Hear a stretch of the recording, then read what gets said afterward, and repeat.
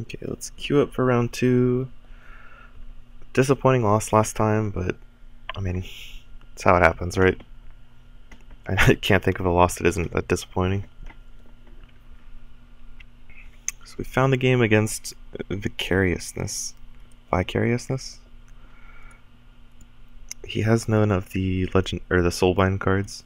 I haven't talked about this because I haven't seen one yet. But if your opponent has Soulbind cards like Spore, what's that guy's name? Tuscan Spore Lord or Duskmaw or something like that, you can go to the game log and it'll tell you which cards are triggering Soulbind in the game log. You also see that his deck has more than 25 cards in it when it loads in. My opponent doesn't have any Soulbind cards, so it's not that big a deal here. My hand's not that great. I'm gonna play the Scavenger Scorpion to block that Cavern Serpent, because it lives, unlike Graveborn Glutton. And then play the Brood Horror, because I don't want to pump the Scavenger Scorpion. I would rather pump cards that are good.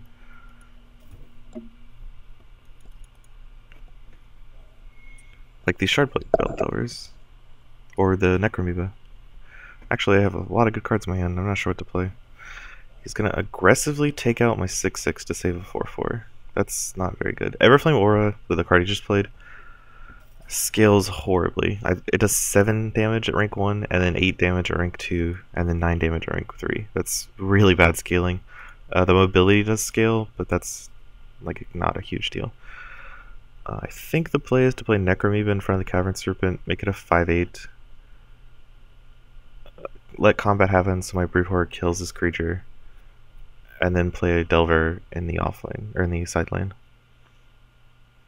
Even though the Delver doesn't get the pump, like I can't make Brood Horror a 3/3 with the Delver pump, because is Delver better than Spring Dread? Yeah, I think Delver's a little better than Spring Dread, because Spring Dread requires me to play multiple creatures per turn to match the Delver.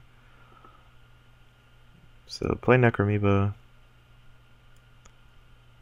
let combat happen, then play Shardblade Delver. If the Oozling went into the side lane, I probably would have just replaced it. So I've got a hand full of Roaming Warclaws.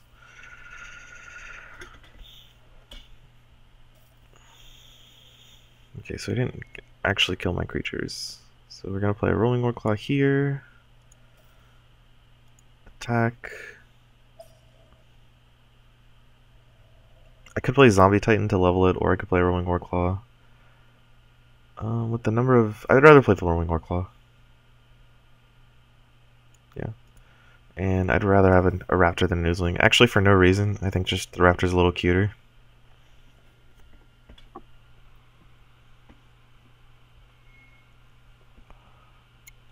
Plus, I'll get more Oozlings. I can't get any more Raptors. The Volcanic Giant block doesn't even kill my creature. Werewolf Patriarch's a very good card. I think what I want to do is play Deep Branch Prowler in the side lane and give it regen 2. I'm gonna let combat happen to kill his Patriarch. That was a really good Oozling placement. Good job, Necromoeba. And then play Deep Branch Prowler and then Infernal Visage.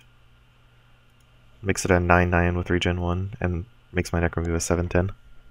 Or 7/9 maybe. Yeah, 7/10. So we're looking pretty good going into rank 2. Cavern Serpents are annoying. He has a lot of like damage with his Cavern Serpents, Volcano Giant, Everflame Aura kind of thing. So let combat happen. My opponent just conceded. Okay. I mean, he's definitely not doing well, but if I get level screwed and he gets like a lot of rank 2 creatures, he could take this game back, but I guess he just didn't want to play. Which is fair. I was winning that like on the board right there. But well, whatever. Free wins are free wins, right? I think I was doing pretty well that game, but I mean, I thought I was doing pretty well the other game too. I ended up losing that one. You can't really just tap out in a game of Solforge unless you're actually dead, because your opponent can always just get level screwed. Yeah, whatever. 1-1.